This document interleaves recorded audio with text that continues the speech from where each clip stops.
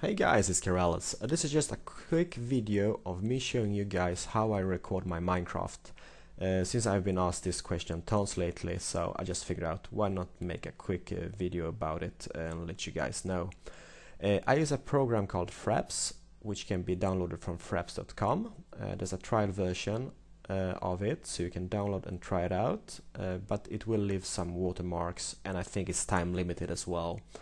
And you can buy the program for, I think it's 37 or 38 US dollars. And I could really recommend it because it is a great program to record your gameplay with. Once installed and fired up, it will look something like this. This is basically the main program window. You go to movies, choose a folder where you want your movies to be saved in. Down below here we have the video capture hotkey, which is basically the on-off button for your recordings.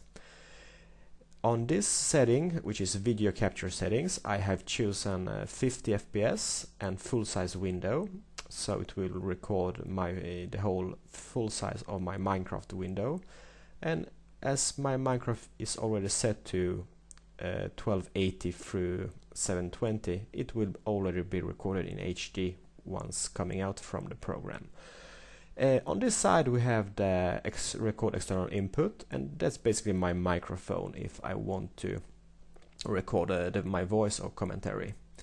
Once that's done and your video is saved, it will be pretty big. So I use this program, which is Windows Movie Maker, and I think every Windows user has this program. And it's really simple. It lets you convert the videos to a very smaller size than the raw files coming out from Fraps will be. So as this is in Swedish, I will try to explain a bit quickly how I do it. I click this window here, choose a file which I want to convert or make smaller, and I will just choose this file. As you can see, it's 2.6 or 2.1 gigabit, and it's pretty big, so I don't want to have it that big. You can as well choose some basic editing stuff in this program. Well, I don't really edit that much, so this program, well, it's simple and it works for me. I know there's you can just get Sony Vegas, but well, there's no really point for me buying that at this point, since I don't really edit that much. Once we want to save the video, we go to the save menu here, save movie, and on the bottom here we have something called choose customize setting.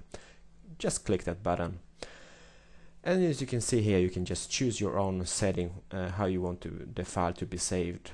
I already have a Minecraft preset setting, which is this one, and it will save my video in 1280 in width, 720 in height. The bitrate is 8000 kilobits per second, and my FPS is 50, and as well the sound is 128.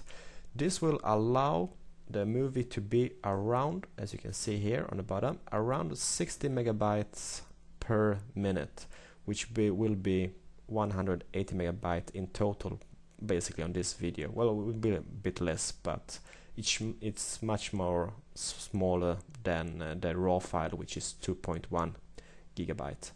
So guys, that's basically it. So if I choose save a movie, choose my Minecraft presetting, which I already made here, choose a destination, and the file will come out shortly and will only be 180 megabyte big. And that's how I roll. So I hope you enjoyed it, and good luck with your own recordings, guys. Speak to you soon. This is Keralis, over and out. Bye.